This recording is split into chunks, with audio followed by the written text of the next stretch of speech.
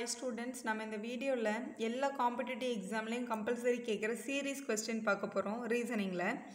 இது ரொம்ப சிம்பிள். இதுக்கு நம்ம இது கரெக்ட் ஆன்சர் கண்டுபிடிக்கிறதுக்கு நிறைய பேர் ஒரு ஆப்ஷனா எடுத்து இதல ஃபில் பண்ணி ஏதாவது ஒரு ஆர்டர் வருதான்னு பாப்பாங்க. கண்டிப்பா அப்படி பண்ணாதீங்க, டைம் வேஸ்ட் ஆகும்.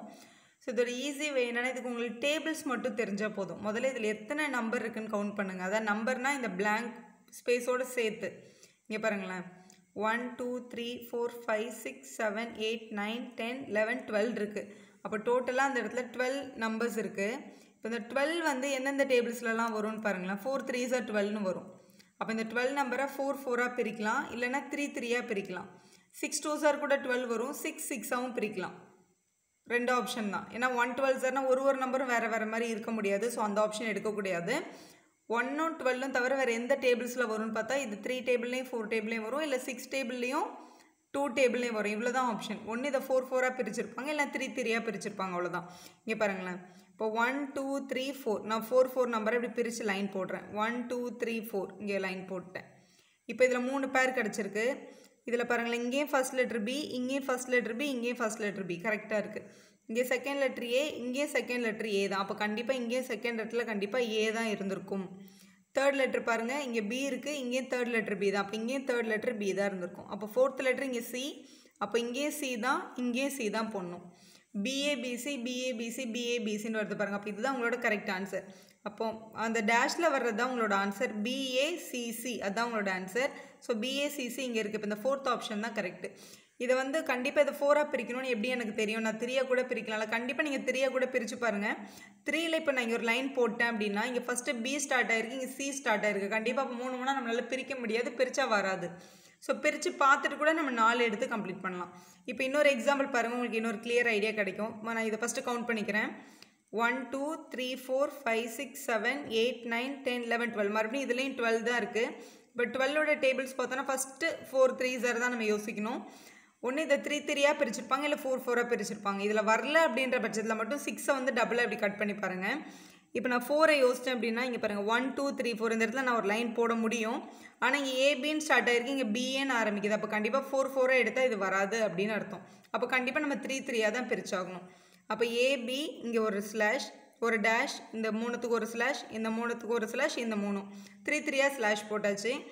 இப்போ இங்க பாருங்க, இங்க வந்து ஃபர்ஸ்ட் நம்பர் A, இதுலயும் ஃபர்ஸ்ட் நம்பர் A, இதுலயும் ஃபர்ஸ்ட் ஆல்பபெட் A தான். அப்ப கண்டிப்பா இங்கேயும் ஃபர்ஸ்ட் A தான் இருந்திருக்கும். இங்க செகண்ட் B, இங்கேயும் செகண்ட்ல B தான் இருக்கு. அப்ப இங்கேயும் செகண்ட் லெட்டர் B ஆ தான் இருந்திருக்கணும். இங்க தேர்ட் லெட்டர் பாருங்க, இங்க A இருக்கு. அப்ப இங்கேயும் தேர்ட் லெட்டர் A தான், இங்கேயும் தேர்ட் லெட்டர் A தான், இங்கேயும் தேர்ட் லெட்டர் கண்டிப்பா A தான் இருந்திருக்கும். ஏன்னா இங்க கொடுத்திருக்காங்க தேர்ட் லெட்டர் A அப்படின்ட்டு. அப்ப ABA ABA ABA ன்னு வருது பாருங்க. இதுதான் நம்மளோட கரெக்ட் ஆர்டர். அப்ப ஃபில் பண்ணிருக்க பிளேसेसல என்னெல்லாம் கிடைச்சிருக்குன்னா AA BAA. சோ அந்த மாதிரி எங்க இருக்குன்னு பாருங்க. இதோ இங்க இருக்கு. AA BAA. இதுதான் நம்மளோட கரெக்ட் ஆன்சர். சோ மூணாவோ நாலாவோ பிரிச்சிட்டு எந்த ஆர்டர்ல வருதுன்னு பார்த்து நம்மளால ஈஸியா ஃபில் பண்ண முடியும். இப்போ இங்க பாருங்க, இதுல நிறைய ஆல்பபெட்ஸ் இருக்கு. சோ 1 2 3 4 5 6 7 8 9 10 11 12 13 14 15. இப்போ 15 இருக்கு. 15 அப்படின்றது எந்த டேபிள்ஸ்ல வரும்னு எடுத்தோம்னா நமக்கு தோன்றது 5 டேபிள் தான். 5 3s are 15. ஒன்னு இத 5 5 ஆ பிரிக்கணும், இல்ல 3 3 ஆ பிரிக்கணும்னு யோசிங்க. சோ 5 5 ஆ பிரிக்கணும்னா 1 2 3 4 5 இங்க ஸ்லாஷ் வரும். சரி ஓகே, A ஸ்டார்ட் பண்றாங்கன்னு வெச்சுக்கலாம். 1 2 3 4 5 அப்படி இங்க வந்து ஸ்லாஷ் ஸ்டார்ட் ஆயிருக்கு. இங்க வந்து B மிஸ் ஆயிருக்கு. இப்போ இத வந்து நம்ம டேஷ் போட்டு தான் கண்டுபிடிக்கணும். இப்போ இங்க பாருங்க, நான் ஃபர்ஸ்ட் 3 ல செக் பண்ணிக்கிறேன். 1 2 3 ஏனா இங்கேயும் A' வருது, இங்கேயும் A' வருது, கரெக்ட்டா இருக்கு. சோ மறுபடியும் இங்க ஒரு 3, இங்க ஒரு 3, இங்க ஒரு 3. நான் வந்து இது ஏன் இப்படி பிரிச்சேன் அப்படினா இத பார்த்தாலே இந்த ஃபர்ஸ்ட் A' இருக்கு, இங்க A' இருக்கு, இங்கேயும் டேஷ் BA ன்னு இருக்கு. சோ ஒரே மாதிரி இருக்கிறதுனால இது வந்து 3 ஆ பிரிச்சா ஈஸியா இருக்கும்னு தான் பிரிச்சிருக்கேன். நீங்க 5 ஆ பிரிச்சிட்டு வரலனா கூட 3 கூட கண்டுபிடிக்கலாம். அதுவுமே கரெக்ட் தான். இப்போ நமக்கு இது ரெண்டுத்துலயுமே மிஸ் ஆயிருக்கிறது வந்து செகண்ட் பிளேஸோட நம்பர். ஆனா இங்க செகண்ட் பிளேஸோட நம்பர் B இருந்திருக்கு. இங்கேயும் பாருங்க செகண்ட் பிளேஸோட நம்பர் B இருக்கு. அப்ப எங்கெல்லாம் செகண்ட்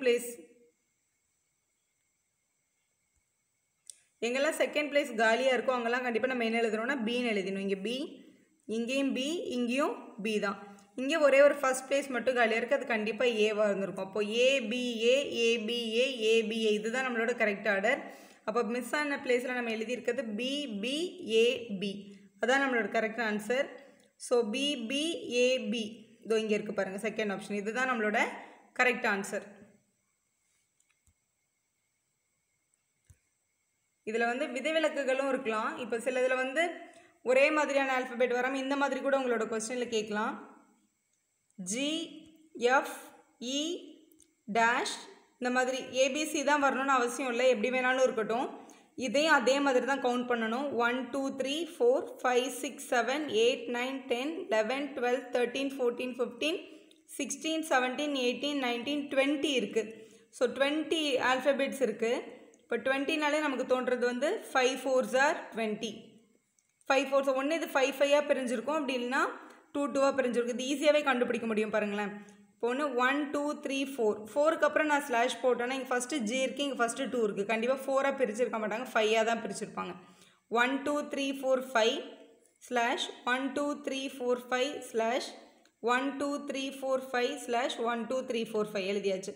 இப்போ எல்லாத்துலேயுமே ஃபஸ்ட் லெட்டர் பாருங்கள், ஜி இங்கேயும் ஜி இருக்குது. அப்போ இங்கே கண்டிப்பாக ஜி தான் இருந்திருக்கும். ஸோ இங்கே லாஸ்ட்டில் இங்கே 2 கம்ப்ளீட் ஆகிருக்கு, இங்கேயும் 2 கம்ப்ளீட் ஆகிருக்கு. அப்போ இங்கேயும் கடைசியில் கண்டிப்பாக 2 தான் கம்ப்ளீட் ஆகிருக்கணும். இப்போ மிஸ் ஆகிருக்க ஆல்ஃபபெட் பார்த்தீங்கன்னா இங்கே 1 2 3 4th ஆல்ஃபபெட் மிஸ் ஆகிருக்கு. இங்கே 4th ஆல்ஃபபெட்டில் 2 இருக்குது, இங்கேயும் 4th 2 தான், இங்கேயும் 4th 2 தான். அப்போ இங்கே கண்டிப்பாக 2 தான் இருந்திருக்கும். இங்கே செகண்ட் ஆல்ஃபபெட் மிஸ் ஆகிருக்கு. அப்போ இங்கே செகண்ட் ஆல்ஃபபெட் எல்லா பிளேஸில் எஃப் இருக்கிறதுனால இங்கே எஃப் தான் இருந்திருக்கும்.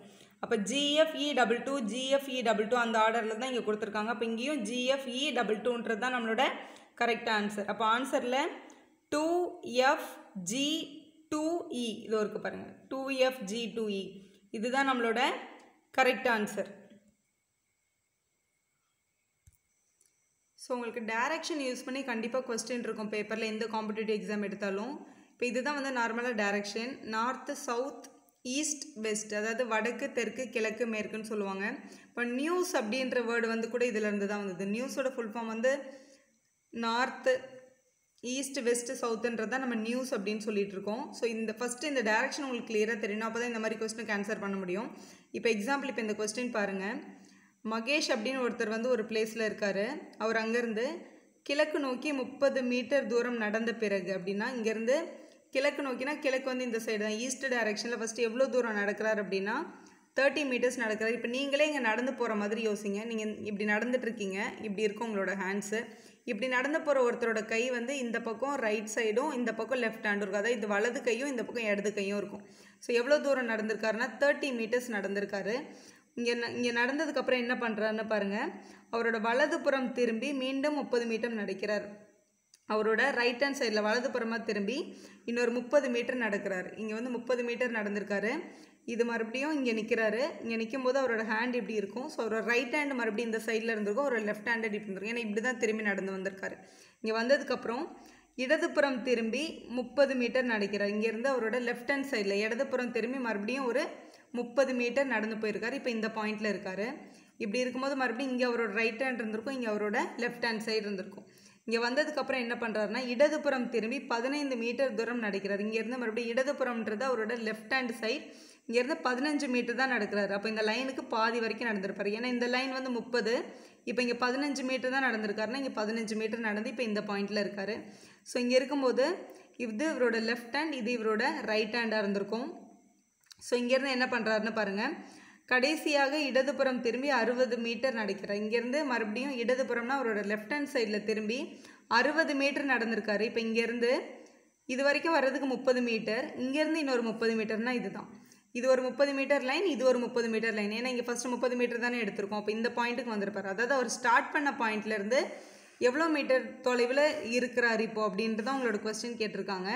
ஸோ இதுதான் ஸ்டார்டிங் பாயிண்ட். இந்த ஸ்டார்டிங் பாயிண்ட்லேருந்து எந்த டைரெக்ஷனில் இருக்காருன்னா தெற்கு திசையில் தான் இருக்கார், அதாவது சவுத்தில் தான் இருக்கார். எவ்வளோ டிஸ்டன்ஸில் இருக்கார் அப்படின்னா 15 மீட்டரில் தான் இருக்கார். ஏன்னா இங்கே பாருங்கள், இது மொத்தமாக 30, இதில் 15 மீட்டர் மேலே நடந்து வந்துட்டு தான் ரிட்டன் வந்தார். அப்போ இதோட டிஸ்டன்ஸ் வந்து கண்டிப்பாக எவ்வளோ தான் இருந்திருக்கும், 15 மீட்டர் தான் இருந்திருக்கும். இப்போ இதோட ஆப்ஷன்ஸ் பாருங்கள். ஸோ 15 மீட்டர் தெற்குன்னு போட்டிருக்காருங்க பாருங்கள், 15 மீட்டர் சவுத் அப்படின்றது தான் உங்களோட correct answer. Thank you for watching. Like our video, subscribe our channel for more videos.